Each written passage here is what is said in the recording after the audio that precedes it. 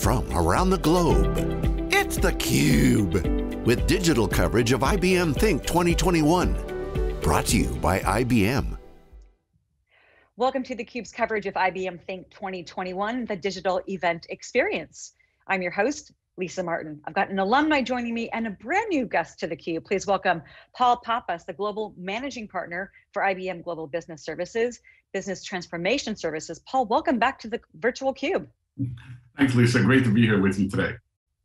And Dominique Dubois is here as well. She is the Global Strategy and Offerings Leader in Business Transformation Services, or BTS, at IBM. Dominique, welcome to the program. Thanks, Lisa. Great to be here. So we're going to be talking about accelerating business transformation with intelligent workflows. We're going to break through all that. But Paul, we're going to start with you. Since we last got together with IBM, a lot has changed. So much transformation, so much acceleration of transformation. Talk to me from your perspective. How have you seen the way that businesses are running change, and what some of the changes in the future are going to be? Well, you hit on two key words there, Lisa, and thanks so much for that question. Two key words that you hit on were change and acceleration. And that's exactly what we see. We were seeing this before the pandemic. And if anything, what the pandemic did, when things started kind of spreading around the world early last year, around January, February timeframe, we saw that word acceleration really take hold. Every one of our clients were looking for new ways to accelerate the change that they had already planned to adapt to this new normal or this new abnormal, depending on how you view it. In fact, we did a study recently, an IBV study, that's our Institute of Business Value, and found that 6 out of 10 organizations were accelerating all of their transformation initiatives that they had already planned. And that's exactly what we're seeing happening right now in all parts of the world and across all industries, this acceleration to transform.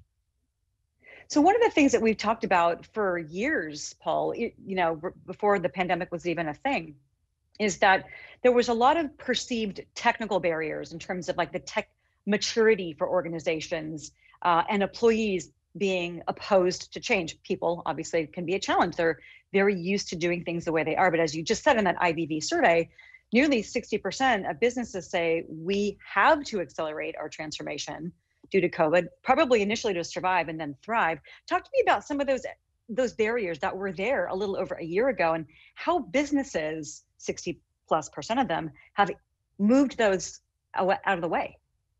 At IBM, we've got a 109-year history of being a technology innovation company. And the rate of pace of technical change is always increasing. It's something that we love and that we're comfortable with. But the rate and pace of change is always unsettling. And there's always a human element to change. And the human element is always the rate setter in terms of the amount of change that you can have in an organization. Our former chairman, Ginny Rometty, used to say that growth and comfort cannot coexist. And it's so true, because changing is uncomfortable. It's unsettling. It can be nerve-wracking. It can instill fear, and fear can be paralyzing in terms of driving change. And what we also see is there's a disconnect a lot of times. In that IBV study that I was referring to before, we saw results coming back where 78% of executives feel that they have provided the training and enablement to help their employees transform to new required skills and new ways of working, but only half of the people surveyed felt the same way. Similarly, we saw a disconnect in terms of companies feeling that they're providing the right level of health and wellness support during the pandemic, and only half of the employees responding back that they feel that they're getting that level of support. So the people change aspect of doing a transformation or adapting to new circumstances is always the most critical component and always the hardest component. And when we talk about helping our clients do that in IBM, that's our services organization. That's the organization that Dominique and Dubois are representing here today. I'm responsible for business transformation services within our organization. We help our clients adapt using new technologies, transforming the way they work, but also addressing the people change elements that could be so difficult and hitting them head on so that they can make sure that they can survive and thrive in a meaningful and lasting way in this new world. One of the hardest things is that cultural transformation, regardless of a pandemic. So I can't imagine. I'd love to get one more thing, Paul, from you before we head over to Dominique. IBM, you said, a 109-year-old organization.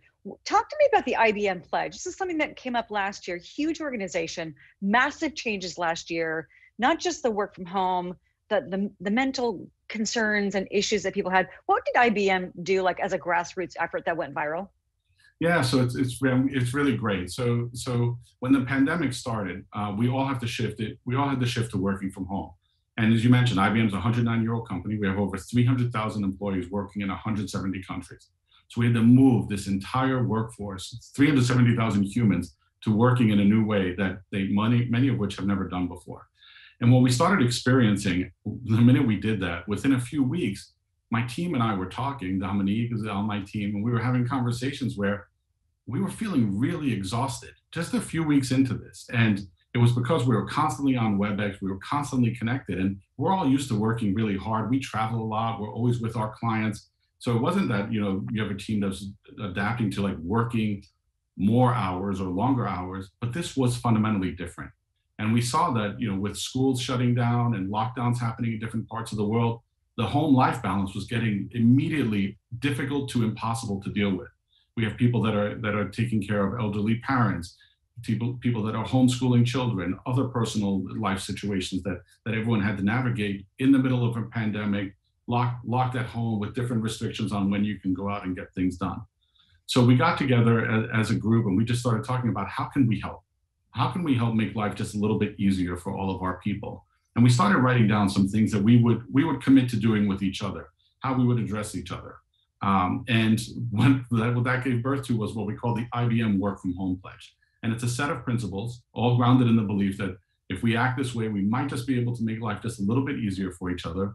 And it's grounded in empathy. And there are parts of the pledge that are pledging to be kind, recognizing that in this new digital world that we're showing up on camera inside of everyone's home. We're guests in each other's homes. So let's make sure that we act appropriately as guests in each other's home. So if children run into the frame during the middle of a meeting or dogs start barking during the middle of a meeting, just roll with it. Don't call out attention to it. Don't make people feel self-conscious about it. Pledge to support to your fellow IBMers by making time for personal needs. So if someone has to do homeschooling in the middle of the day, like Dominique's got triplets, she's got to do homeschooling in the middle of the day, block that time off, and we will respect that time on your calendar and, just work around it and just deal with it. There are other things like respecting not camera ready times. As someone who's now been on camera every day, it feels like for the last 14 months, we want to respect the time that people, when they have their cameras off and not pressure them to put their cameras on, saying things like, hey, I can't see you. There's no reason to add more pressure to everyone's life. If someone's camera's off, it's off for a reason.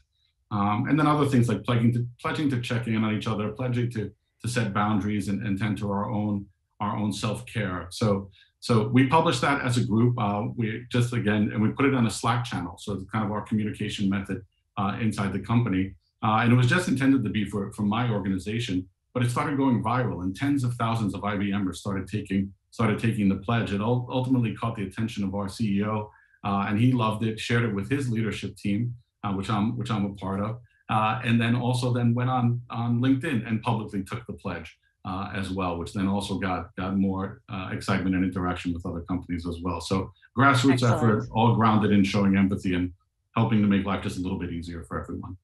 So important. I'm gonna look that up, and I'm gonna tell you, as a person who speaks with many tech companies a week, a lot of businesses could take a lead from that. I think that's really important. And you're right. We are inviting each other into our homes. And I see you're a big Broadway fan. I'll have to ask you that after we wrap. But Dominique, I don't know how you're doing any of this with triplets. I only have 2 dogs, but I'd love to know this sense of urgency that is everywhere you're living it. Paul talked about it with respect to the acceleration of transformation. How, from your lens, is IBM helping customers address the urgency, the need to pivot, the need to accelerate, the need to survive and thrive with respect to digital transformation, actually getting it done?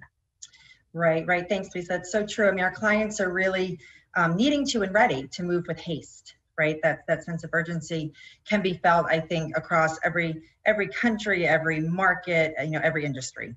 And so we're really helping our clients accelerate their digital transformations. And we do that through something that we call intelligent workflows. And so workflows in and of themselves are basically how organizations get work done. But intelligent workflows are how we infuse predictive properties, automation, transparency, agility, end-to-end across a workflow. So pulling those processes together so they're not siloed anymore and infusing. So simply put, we bring intelligent workflows to our clients and it fundamentally reinvents how they're getting work done. from a digital perspective, from a predictive perspective, from a transparency perspective. And I think what really stands apart when we deliver this with our clients, in partnership with our clients, is how it not only delivers value to the bottom line, to the top line, right? It also actually delivers greater value to their employees, to the customers, to the partner, to their broader ecosystem. And intelligent workflows are really made up of 3 core elements, right? The first is around better utilizing data.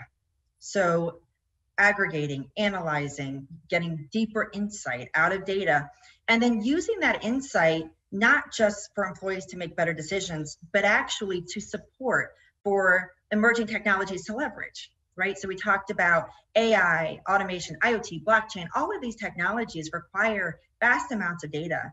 And what we're able to bring, both from an internal and external source, from a data perspective, really underpins, right, what these emerging technologies can do. And then the third area is skills, right? Our skills that we bring to the table, but also our clients' deep expertise, partner expertise from the ecosystem at large. And pulling all of that together is how we're really able to help our clients accelerate their digital transformations, because we're helping them shift, right, from a set of siloed static processes to an end-to-end workflow. We're helping them make fewer predictions based on the past, historical data, and actually taking more real-time action with real-time insights. So it really is a fundamental shift in how your work is getting done, to really being able to provide that emerging technologies, data, deep skills-based end-to-end workflow.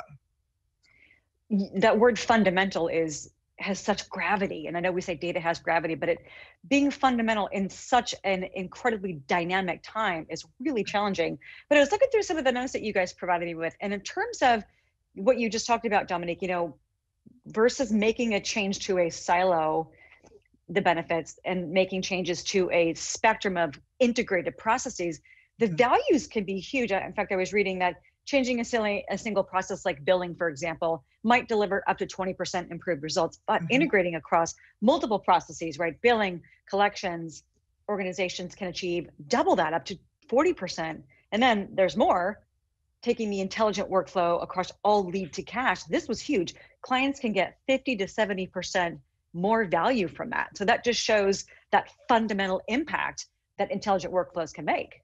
Right. I mean, it really is. And we see it really is about unlocking exponential value, right? So when you think about crossing end-to-end workflow, but also, really enhancing what clients are doing and what companies are doing today with those exponential technologies, from kind of single use, say automation POC here and AI application POC here, actually integrating those technologies together and applying them at scale. I think when I think intelligent workflows, I think acceleration, right? I think exponential value, but I also really think about at scale, right? Because it's really the ability to apply these technologies, the expertise at scale, that allows us to start to unlock a lot of that value. So let's go over, Paul, in the last few minutes that we have here. I want to talk about IBM Garage and how this is helping clients to really transform those workflows. Talk to me a little bit about what IBM Garage is. I know it's not IBM GarageBand, and I know it's been around since before the pandemic, but help us understand what that is and how it's delivering value to customers. Well, first, let me be the first to invite you to join the IBM GarageBand, Lisa. So we'd love to have you. No musical experience required. I can sing. All right, I'm in. We're ready. We're ready for you. No, so let me talk to you about IBM Garage, and I do want to key on 2 words that Dominique was mentioning: speed and scale, because that's what our clients are really looking for when they're doing transformations around intelligent workflows. How can you transform at scale, but do that with speed? And that really becomes the critical issue. As Dominique mentioned, there's a lot of companies that can help you do a proof of concept, do something in a few weeks that you can test an idea out and have something that's kind of like a throwaway piece of work that maybe proves a point or disproves a point. But even if it does prove the point, at that point, you'd have to restart anew to try to get something that you could actually scale either into a production technology environment or scale as a change across an organization. And that's where IBM Garage comes in. It's our way of helping our clients co-create, co-execute, and then co-operate, innovating at scale. So we use methods like design thinking. Inside of IBM, we've trained several 100,000 people on design thinking methods. We use technologies like Mural and other things that help our clients co-create in a dynamic environment. And what's amazing for me is that because of the way we work, we were doing work with clients in a garage with using IBM Garage in a garage environment before the pandemic. And one of our clients, Frito-Lay of North America, is an example where we've helped them innovate at scale and speed using IBM Garage over a long period of time. And when the pandemic hit, we in fact were running 11 garages across 11 different workflow areas for them. The pandemic hit and everyone was sent home. So we all instantly overnight had to work from home together with Frito-Lay. And what was great is that we were able to quickly adapt the garage method to working in a virtual world. So being able to run that same type of innovation and then use that innovation at scale in a virtual world. We did that overnight. And since that time, that happened back in March of last year, throughout the pandemic, we've run over 1,500 different garage engagements with all of our clients all around the world in a virtual environment. It's just an incredible way, like I said, to help our clients innovate at scale. That's fantastic. Yeah. Go ahead, Dominique. Oh, sorry. Let's just say just a great example. We partnered with Flight Safety International. They train pilots. And I think a great example of that speed and scale, right, is in less than 12 weeks, due to the garage methodology and the partnership with Flight Safety, we created with them and launched an adaptive learning solution, right? So a platform as well as a complete change to their training workflow, such that they had personalized kind of real-time next best training for how they train their pilots with simulators. So reducing their cycle time, but also improving the training that their pilots get, which as people who normally travel, it's really important to us, right? And everyone else. So just a really great example, less than 12 weeks, right? Start to finish. Right. Talk about acceleration. Paul, last question for you. We've got about 30 seconds left. I know this is an ecosystem effort of IBM. It's ecosystem partners, it's alliance partners. How are you helping align the right partner with the right customer, the right use case? Yeah, it's great. And our CEO, Arvind Krishna, has really ushered in this era where we are all about the open ecosystem here at IBM and working with our ecosystem partners. In our services business, we have partnerships with all the major technology players. We have a 45-year relationship with SAP. We've done more SAP S/4HANA implementations than anyone in the world. We've got the longest standing consulting relationship with Salesforce. We've got a unique relationship with Adobe, where we're their only services and technology partner in the ecosystem. And we just recently won 3 prestigious partner awards with them.